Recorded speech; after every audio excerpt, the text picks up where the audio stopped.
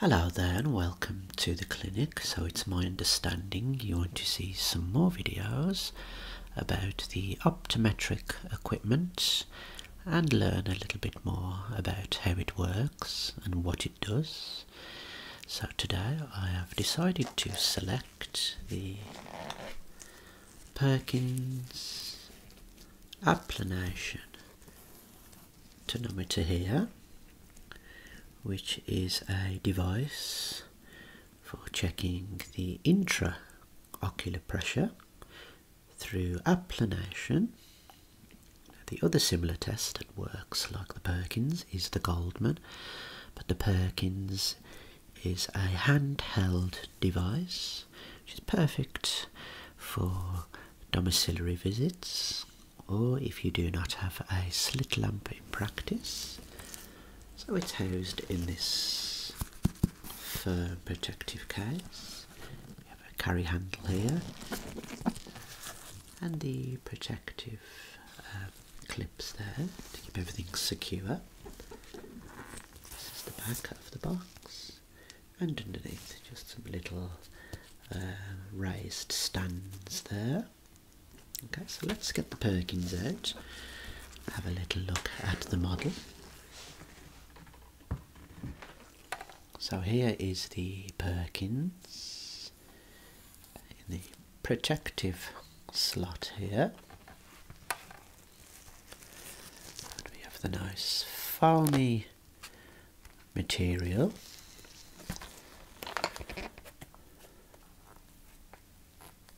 To keep everything safely protected inside.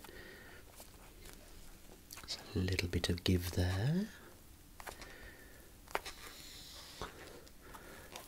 Offers a little bit of impact resistance if you were to drop the box. So here we have some equipment to help calibrate the Perkins tonometer. Some little slots here for your tonometer probes, and just here we have a reusable tonometer probe. This has to be sterilised between patients if you're using the reusable probe there.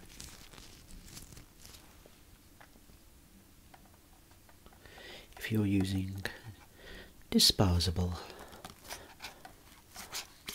tonometer heads, then we have the little plastic holder here, and your disposable tonometer head will just attach to that there. Okay, let's remove the Perkins.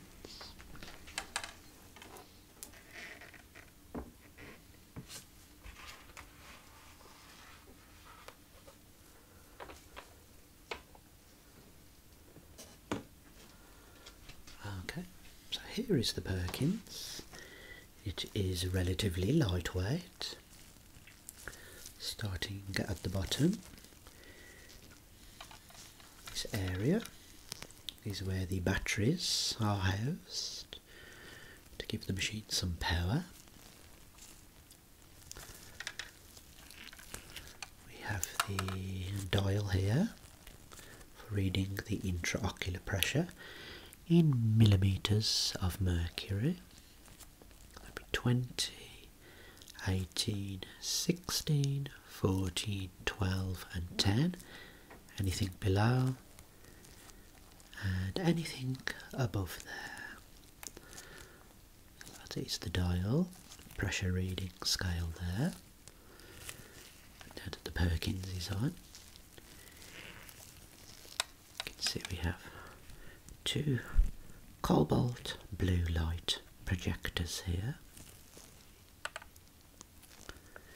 This is the slot where our probe shall be attached. We have the little marking here and a marking on the probe for perfect alignment. And we have the adjustable headrest here for added balance and stability when performing the test. So if we turn the dial here,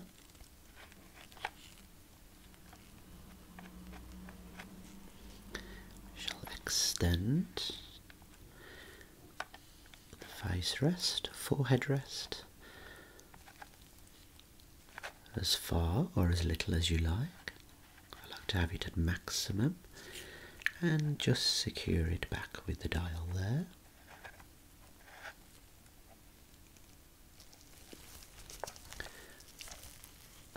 And this is the viewing portal here, where we shall observe the Myers and try and align them, thus checking the intraocular pressure. Okay.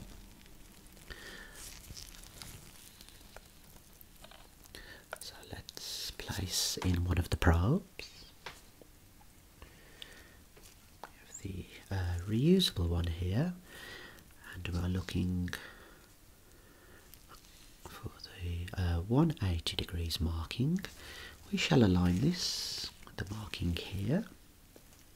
Let's keep the Myers at this orientation.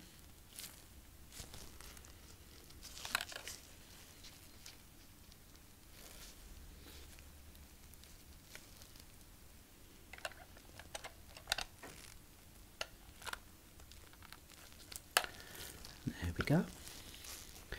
The Perkins is ready to use, and I just want to show you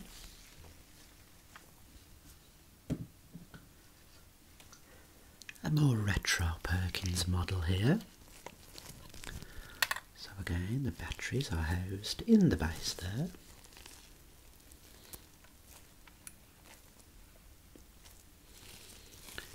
You have your reading dial and scale here.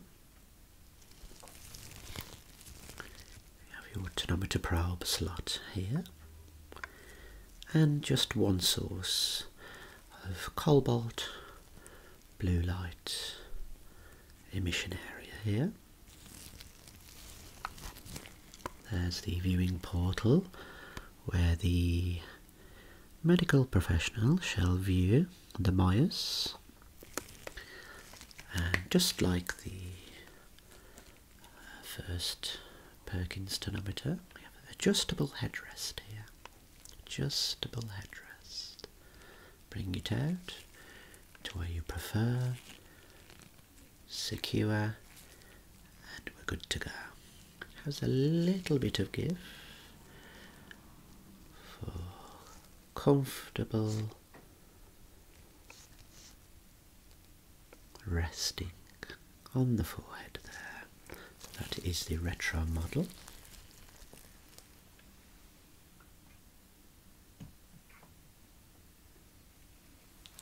Right, let's have a little look at what else we need to perform a Perkins applanation tonometry. Okay, so obviously the probe is going to be gently touching the cornea for a minimal amount of time. Obviously the cornea is very sensitive, so we have to anaesthetise your corneal surface with some anaesthetic eye drops. This is lidocaine with added fluorescein in. If you're using anaesthetic, such as oxybuprocaine, tetracaine, you'll have to instill the fluorescein separately. This is anaesthetic and fluorescein combined.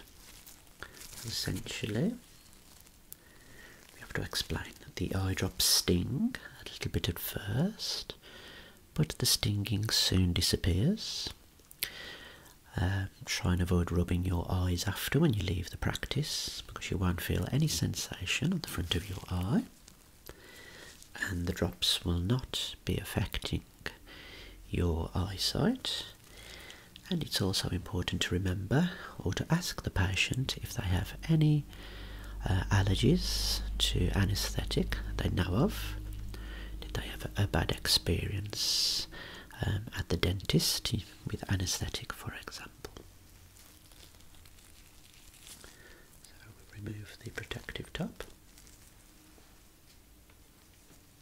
We place one drop in the right and one in the left. Give the patient a few moments. Take about 30 seconds to completely numb the cornea. So using the model eye here, as the patient is looking up, we shall lower the lids, up and lower if you like, or get the patient to look up and remove the lower lid to clear the area here, and we place one drop on the corneal surface.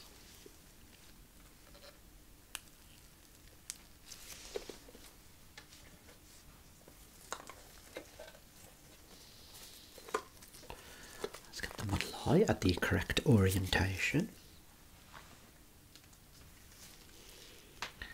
Okay, so when the patient's ready, they shall breathe normally. Avoid wearing any tight clothing around the neck. They shall not hold their breath, and they'll keep both eyes open. Just put them at ease and tell them that they won't feel the tonometer probe gently applanate the corneal surface. We're going to applanate an area between 3 and 4 millimeters. So ask the patient to blink, stare, place the probe against the cornea very delicately, and we shall see the Myers in conjunction with the fluorescein dye. The cobalt blue shall excite the fluorescein. We shall see the Myers through the viewing portal, and we shall adjust the scale accordingly to align those Myers and thus tell us what the intraocular pressure is at that particular time of day using the Perkins. Right, so now that we have explained about the Perkins and how it works, maybe we should give a little demonstration on yourself.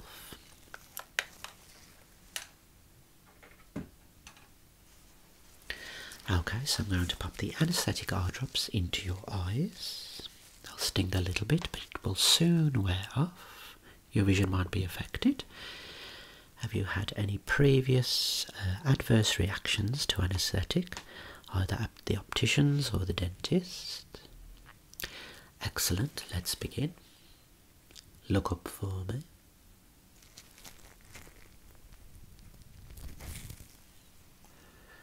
Okay. I'm just going to give you a moment.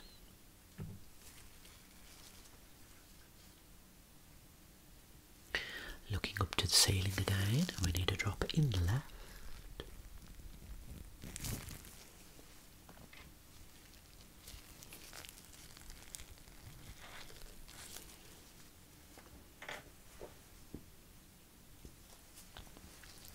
Okay, close your eyes. I'm just going to gently dab the excess fluorescein dye that just spills over the lid margins. It does wash off if any lands on the skin.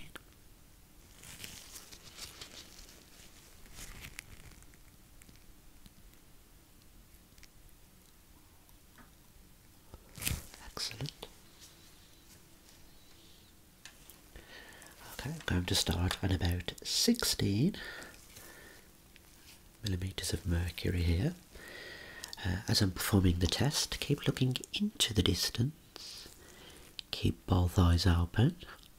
Breathe normally at all times.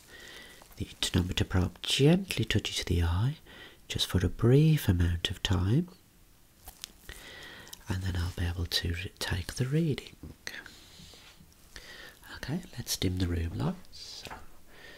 Also note whether you are performing this test with the patient sitting upright or lying down, as that can influence the reading. Okay, right, and I'll just be resting against your forehead. So, looking straight ahead at one point, do not take your eyes off that point. Let's just rest here. I'm going to take the headrest back a little bit.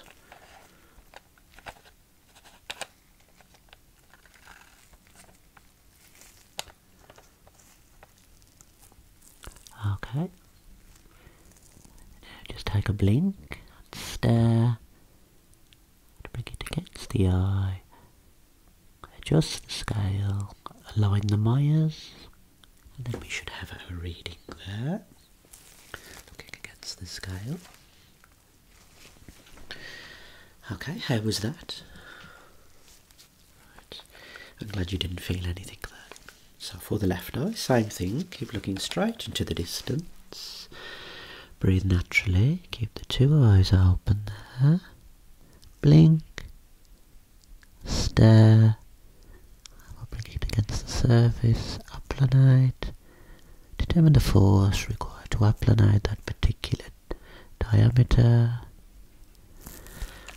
Read the scale and note the reading there.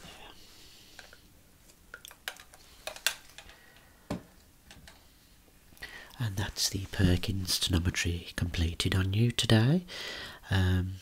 Just ensure that you note the time of day that you take the pressure readings, as the pressure does have a tendency to be higher in the morning and lower in the afternoon.